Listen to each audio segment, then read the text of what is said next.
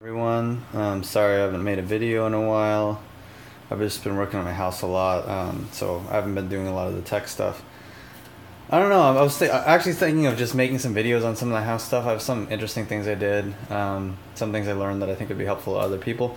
And what's funny is I looked at my most viewed videos, and my second most viewed video is on like my dishwasher, which has nothing to do with the tech stuff I normally do on my channel. So if you're interested in that home renovation stuff, maybe I'll do that. So the main stuff I did was my floors. I think some of my videos I've showed it before, but they're pretty much done now. I did a lot of the baseboards recently too, so you can see those are all nailed in, almost pretty much complete.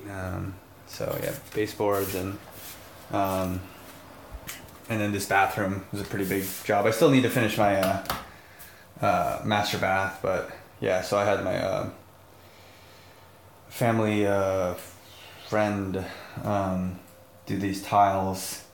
They already had the tiles laying around, so they just did I just paid them for labor, and then I bought this IKEA vanity and light and mirror and everything, and then me and my wife built those shelves. So, and we painted. We haven't finished painting actually, but yeah, put the baseboards in and everything, so it turned out pretty decent. So just doing some house stuff, so I haven't been, but I did buy a bunch of this junk recently to improve a couple things. I'm kind of getting ready. I've started Monero mining, so I have a video on there on my channel about I made a plugin for FreeNAS for mining Monero or other Kryptonite or Kryptonite Lite based coins.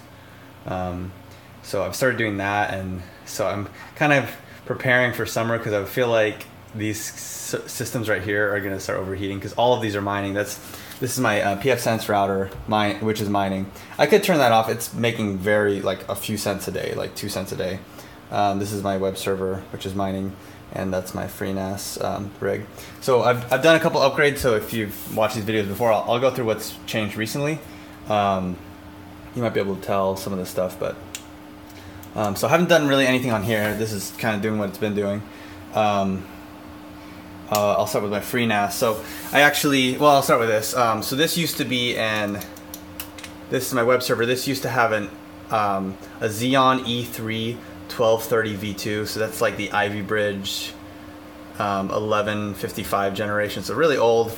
Because those are just the motherboards they still have in here. I don't plan on upgrading unless the CPU isn't enough, which I think it's fine for what it's doing. So I actually upgraded that to the highest Xeon they have for this motherboard that you can find regularly, which is the E3 1270 V2. So I had the 1230, or no, I had the 1240 in here. I got the 1270, and I took the 1240 in here and put it in here. I took the E3 1220 that was in here, and I'm gonna put it at my sister's house where she has a pfSense server that also does her media streaming there. So it's also her media server. So kind of moving stuff around just so that everything has a processor that could potentially mine, and I'm just mining on everything if it equates to be profitable. So so that was the main thing here. Was I upgraded well, one of the things was I upgraded the CPU, and the other thing which you can notice right off the bat is these two cases used to be the same. I got this for 10 bucks. It might have been free after rebate or $10 after rebate, and I had two of them actually. One I bought off Craigslist. I should have got two, but I bought off Craigslist for like 10 or 20 bucks. But this, as you can tell, has no venting, and also it's cheaply made. I don't even know what brand this is. This is Cooler Master. This is the N200, and I really like this case. This is a micro ATX. This is a X9 SCL motherboard. Or the X9 SCM. Those are the common SKUs of this motherboard, but it's a micro ATX motherboard, so I wanted to get a micro ATX case because to fit two of these in this shelf that I built.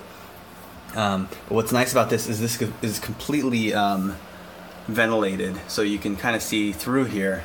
It has a lot of airflow. I've been checking the temperatures. It gets about 70 C on the CPU, even with this is running my it's running 5, 3, and 4 megapixel cameras in my house. So most of them are 3 megapixel, but I have a 4 megapixel, and I have another one I'm going to install. So it's running ZoneMinder to analyze those cameras. It's running my NZB indexer, which also takes a lot of CPU, depending on if it has stuff to index. And it's also mining with all 4 cores, so it's making less than $1 a day, but maybe like 80 cents a day if you minus power costs.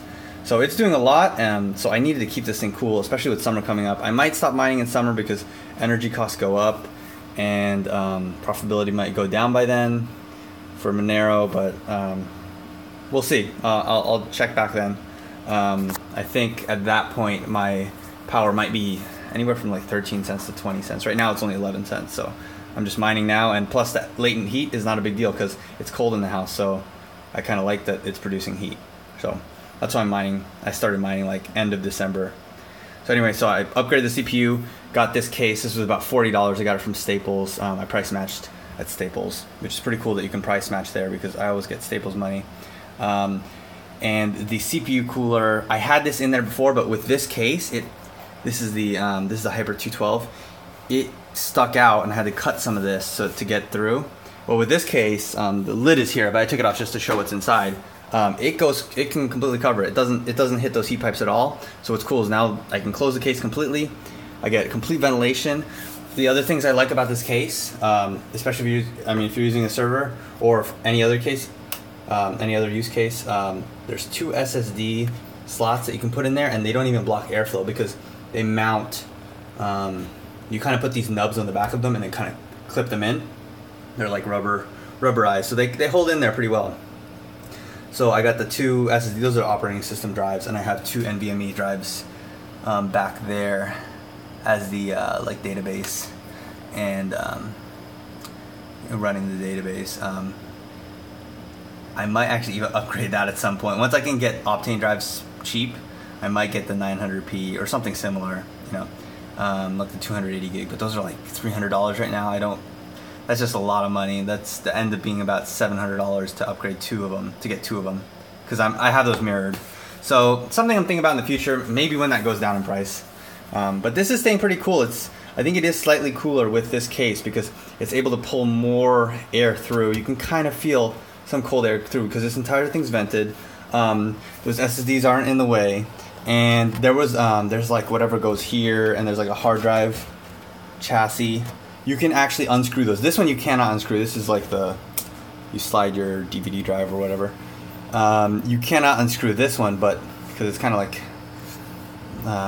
the metal's kind of like melted in, but there's, or grommeted in or whatever.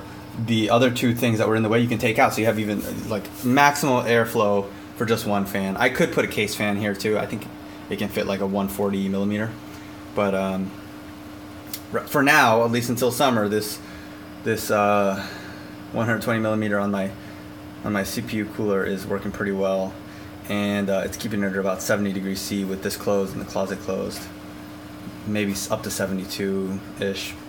Right now it'd be significantly cooler because I have the case off and have the closet door open.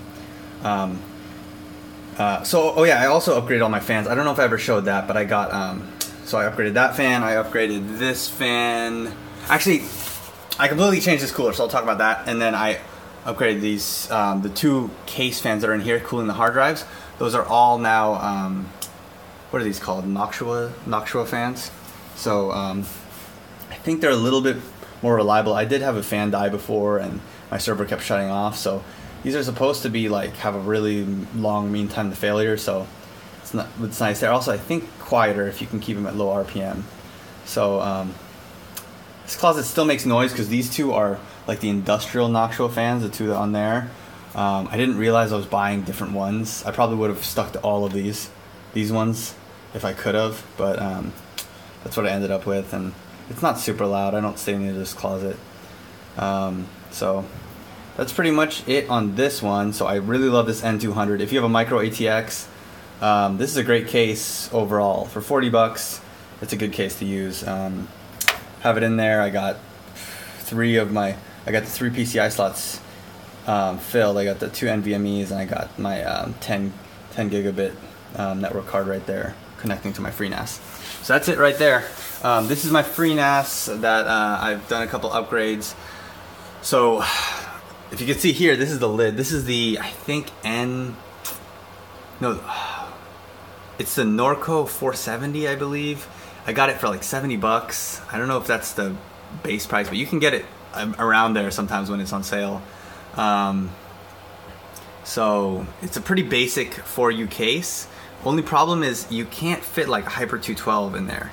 But there's this new cooler that people are raving about, and I realized it does fit. I was looking at all the measurements. I checked them, like I had to check like all the measurements. I was looking at the diagrams and everything to make sure it would fit, and it just barely fits. If you see here, I could put the lid on. Problem is I already cut the lid, so I can either get a new one of these or I might cut it even larger and then put a new plate and then weld it on or something. I gotta figure a way to connect it so that I can put this on without ever hitting that cooler. I think this cooler is wider than the 212 was, even though it's lower.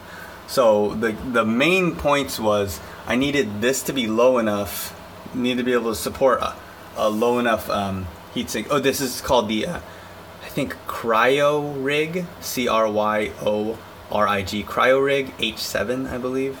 I'm using the fan it came with because I read a review that said that it works well with its own fan. I think they even checked it against Noxua's.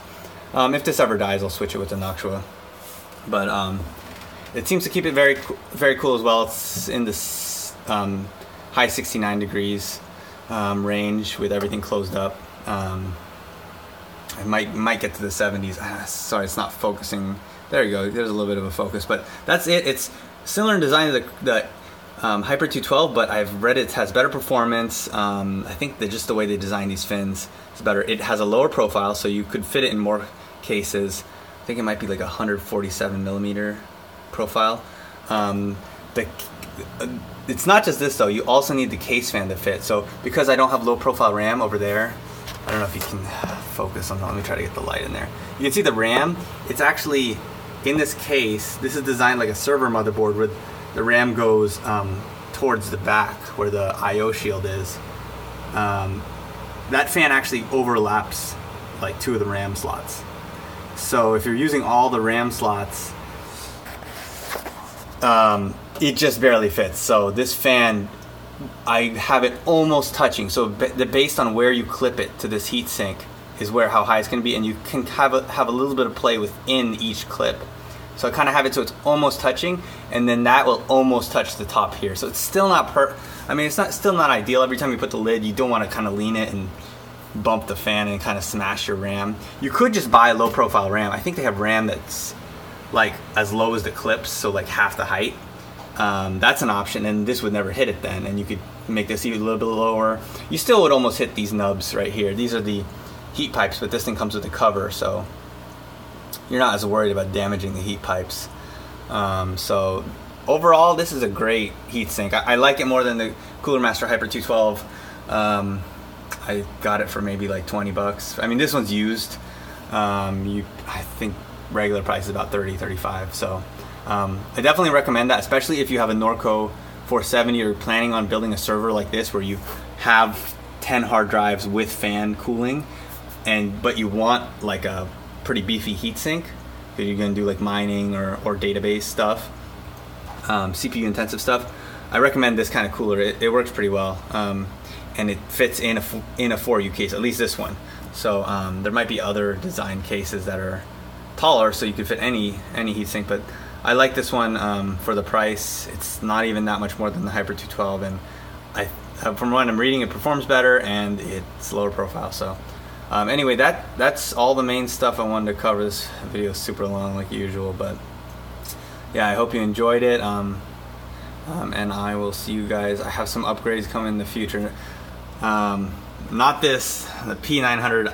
I'm not gonna spend money on that, but I did actually buy an Optane drive for like 15 bucks or like 18 with shipping and everything. So I'm gonna put that in here as a ZIL. So right now my ZIL is a Intel 313, so it's an SLC SSD, but the Optane ones are super low latency, so it's even better for a ZIL. I bought a 16 gigabyte one for like $18, like I said, so I just need to get an adapter. I'll stick it, hopefully it's not too long and it can fit. Oh geez, that's another issue. I need to make sure it can fit next to there, because it needs to be in this first slot. So I'm gonna have to do some measurements to make sure whatever adapter I get fits. But that's the plan. Get that in there, and now yeah, that's gonna be pretty cool. Nice little thing to test out. So hope you guys enjoyed this video, and I'll see you guys later.